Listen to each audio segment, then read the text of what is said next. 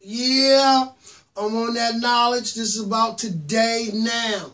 Look, in Canada right now, it's a big fire going on. All right? They are letting these people's house burn. That's why you're not seeing no news coverage. Instead of putting the fire out, they have called the military in. All right? Now, you got 80,000 people that have nowhere to go in Canada right now.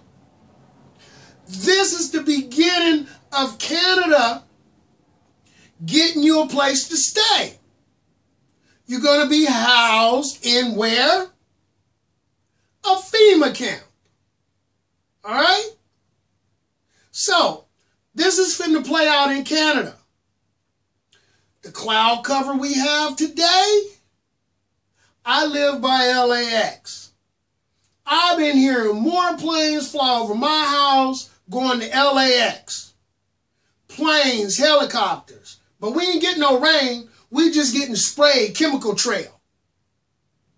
They made it so thick you can't see what's going on beyond the clouds because shit is moving around. And they don't want you to see all this shit moving around up there. So people, I always say this, prove me wrong. All right? I'm just letting you know to get ready.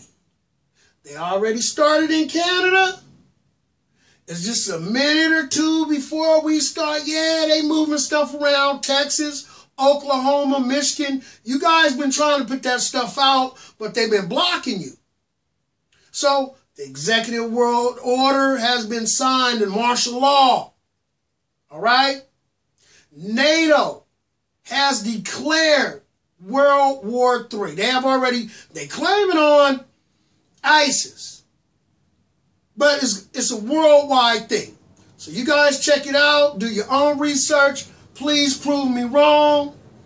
This ain't got nothing to do with no wall of Kemet. This is going on right now. It's going down, people. I do what I do.